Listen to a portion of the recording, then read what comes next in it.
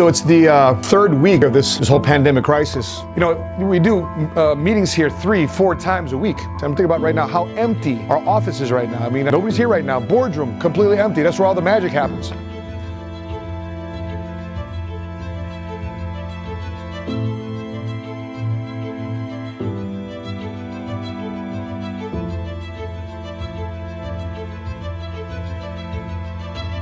This is how you build a virtual business, which is now becoming a completely virtual type of world. I mean, the way we go to school now will be forever changed. They can't come here right now. Thank God for Zoom. Thank God for online webinar. I'll tell you that the best money move is for us to teach, coach, and mentor other people, to teach them how to become an entrepreneur. Because, what, 3.3 million people last week filed for unemployment?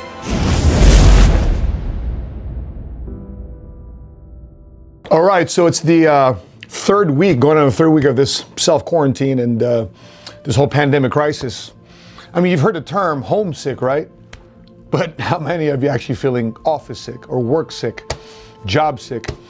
You know, when I'm thinking about the former careers I've had, you know, coming out the Marine Corps, you know, I was a lifeguard from 5 to 8 o'clock in the morning. And then I was a Jiffy Lube hood tech. I picked up my son, dropped him off at school when I was a single dad, and boom, I was a Jiffy Lube hood technician. If I wasn't working as a Jiffy Lube hood technician, I was working as an Olive Garden server.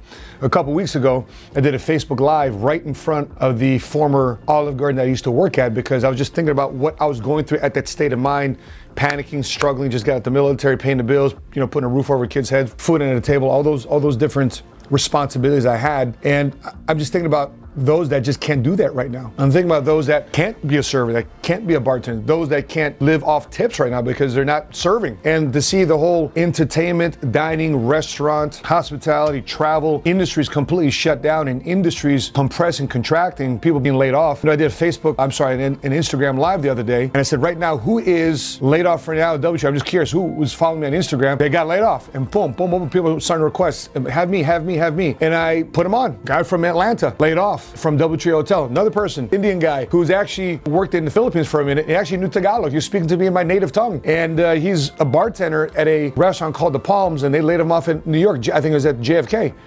And he's wondering what to do. Thinking about all this uncertainty, and I'm just thinking how faithful and grateful, and how my mind is saying, thank God I was in a situation where I was forced to improve. Thank God I was in a situation where I was forced to learn a new craft. Thank God I was in a situation where a crisis brought the best out of me, that my breakdown was actually my breakthrough moment to see, you know, you better learn some skills or else this is gonna get even worse. And I think that's where we're at right now as a country. That's where we are right now as a company, is how we've had to pivot and adapt. And I'm thinking about my office right now, thinking about office sick. We do meetings here 3-4 times a week. We help people make phone calls here on Monday nights. I'm thinking about right now how empty our office is right now. I mean, I got one office here, my business partner here, Maurice Hansberry, working with his team right now. But the rest of the office is shut down.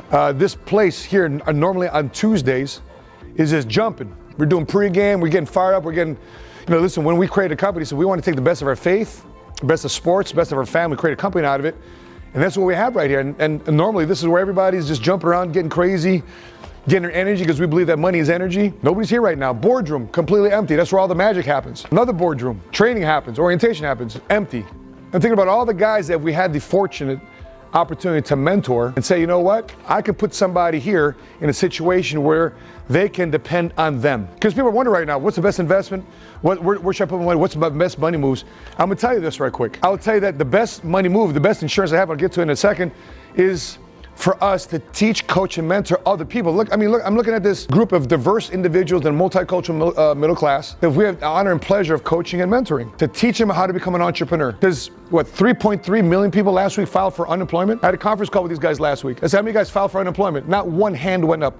So how many guys did not file unemployment? All the hands went up. And I'm thinking that they're not a burden on society. Why? Because they learn to be self-sustaining, self-inspired, self-motivated, self-starting entrepreneurs. I'm thinking about all the different folks here that represents a family, that represents their neighborhood, that represents their high school, their college, their branch of service. Very few of them, if any, are panicked right now. Why?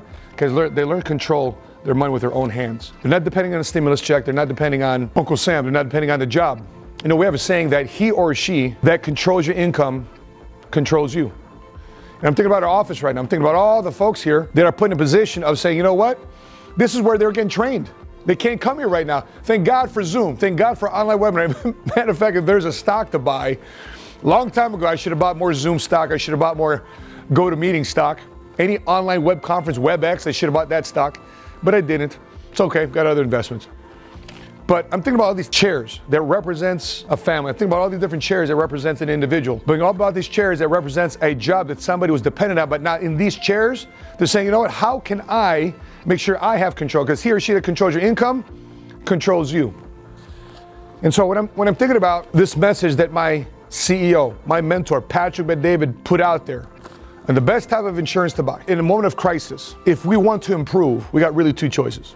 Number one, like I learned early on, is learning by force. Because nobody made me aware. I didn't make myself aware, nor did I put myself in a position to say, you know what, how do I be in the best position for success? I was just worried about a paycheck every 1st and 15th of the month coming out the military. I was just worried about going to job and collect tips, punch in, punch out, clock. Nobody made me aware of a better life at that point because I was forced to improve. And then I started to learn, I started to grow, and I said, whoa, there's a whole nother world out there that I never knew existed because of crisis. And so the second thing that I learned how to improve is learn by choice. Because instead of getting my ass handed to me because of a crisis, I learned how to be proactive about it and take advantage of the opportunities that's even inside a crisis. Some of you guys may not be thinking, there is an opportunity inside crisis. There is. You may not like the crisis where it's at right now, but it's not what happens to you, the things that happen for you. And I'm thinking about the types of people right now, as Patrick Bet-David is alluding in this post. He says, first type of people are happening right now, because 3 types of people that's experiencing this right now is the first type is the people that's getting lazy. They're developing bad habits. They're waking up late. They lost their gym shape. They lost their diet, right? Remember,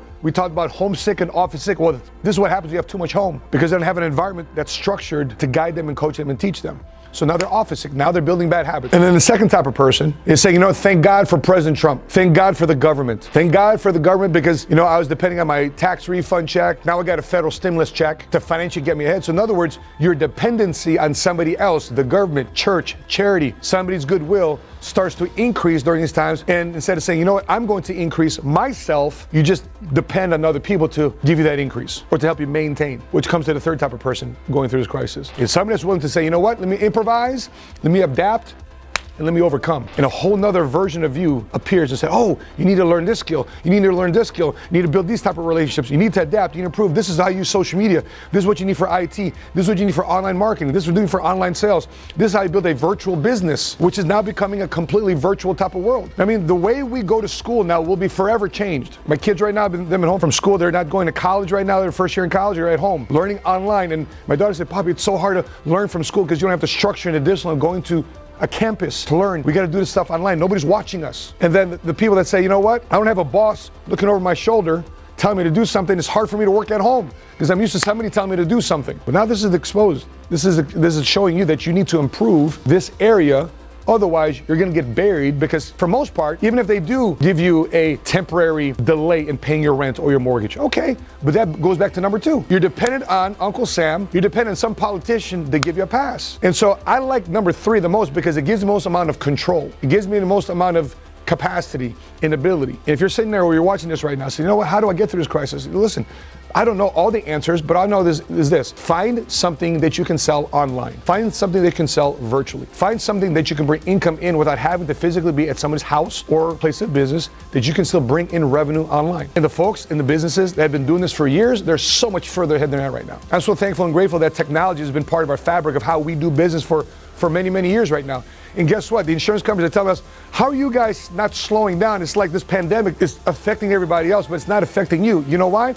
Because our insurance firm of multicultural middle class between the demographics of 20s, 30s, 40s, and early 50s, we've been online forever. We've been online since we started. We've been on social media since we started. And now it's just another form of doing business. And our competitors are flying around trying to figure out how to do this stuff. Because we anticipated and started using this long before we needed it, guess what happened? Now we're in a different position of control. And I'm thinking about, as I wrap up this video, I'm thinking about how I started in business. I started in 1999, 2000. I've been taking notes of how to improve my life, at least financially, since 1999, 2000. I got my old notebook and my first set of business cards and my first notes I've ever taken as a budding, aspiring entrepreneur. I didn't even know how to spell the word entrepreneur. But I remember in 01, because I'm just trying to figure things out. I didn't have a mentor, didn't have anybody helping me, wasn't smart to plug into a system. I missed out on all the opportunities in 01. And I was reactive to this .com bubble.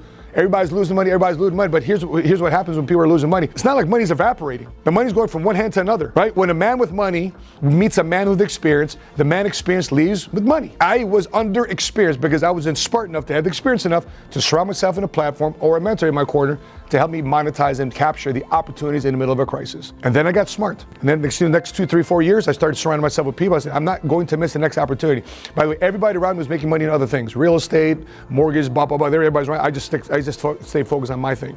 I was thinking, how do I innovate insurance? How do I disrupt insurance? Nobody's paying attention to insurance. I like this field. Boom, boom, boom. Next thing you know, 08, 09 hit, and I was prepared this time around. I took advantage of opportunities. I had money. I invested in somebody's car. The real estate guy was sadly going through a divorce. He sold me his Bentley. I picked it up for 40, 50 cents on the dollar, flipped that in 2 weeks, and bought some real estate, flipped that in 30, 60 days, improved the bathrooms, improved the kitchens, and that became my seed capital to running my own business in the insurance industry. So all these different things I learned, and I got ready for that crisis in 08. I became prepared. Now, 2020, not instead of just being prepared, now we're leading and disrupting. All our competitors are reacting. We're leading. And so you got to figure out, what best insurance shall I buy? Should I buy before a crisis, in a crisis, and even after a crisis? It's this one form of insurance. It's not life insurance. It's not health insurance. It's not disability. It's not long-term care insurance. It's not credit insurance. It's income insurance. And you don't buy that through an insurance company. You buy that through your ability and capacity to learn, to develop new skills, to surround yourself with a different group of people, to be exposed, and to have the right people in your corner. And the last couple Sundays now, we ran webinars all across the country on a national level, to such the point that these webinars were just choked up. I mean, we had choppy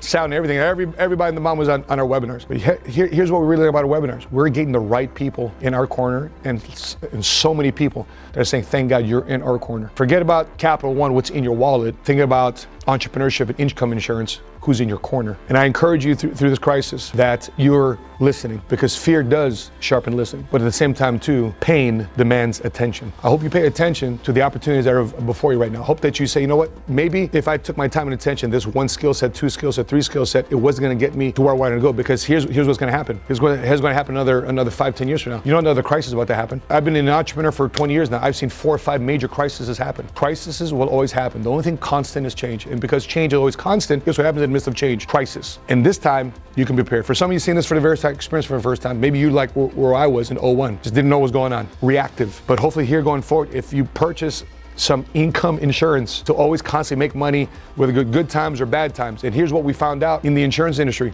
We are a essential business. That's why I'm here at the office. That's why some of my colleagues are here at the office. My business partners are here at the office, because we are an essential business. The people, sadly, that we're not coaching and training, that don't have a rental space here, they can't come. We're limiting the amount of people that come into the office. Now we're doing it virtually. Everybody's saying, you know, thank God we had that experience beforehand, because now we so appreciate the office, the culture, the synergy, the handshakes. They're office sick. And so that being said, I hope that you use this time to build new skills that allow you that income insurance, because when you have income insurance, guess what you have? You got financial confidence. My wife's parents, we retired parents a long time ago. They're still retired. We're not laying anybody off here at the office. Matter of fact, we're looking to grow and expand. My parents, right? They're retired. We told them to stay home. But both sides of our family, my parents and my in-laws, both retired because of entrepreneurship. Not only did we create financial security and safety and peace of mind for ourselves, but able to create that for the people around us. And people wondered, why were you working so hard to begin with? Why were we working so hard when things were going right? You know why we realized?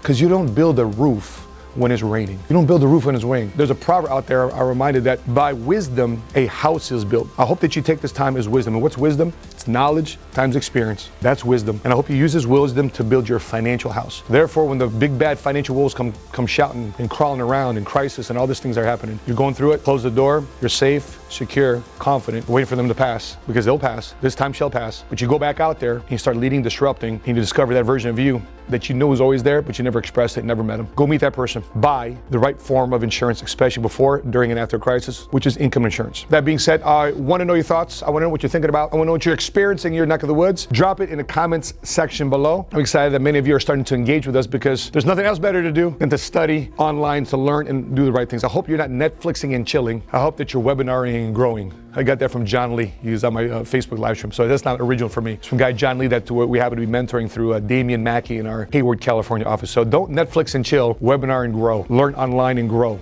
Be different. That being said, I'm Money Smart Guy here from the empty offices of the My Smart Movement Team headquarters, home of the 7 Figure Squad YouTube channel. Thanks for tuning in. Till we meet again. Continue to live smart, continue to love smart, be money smart today.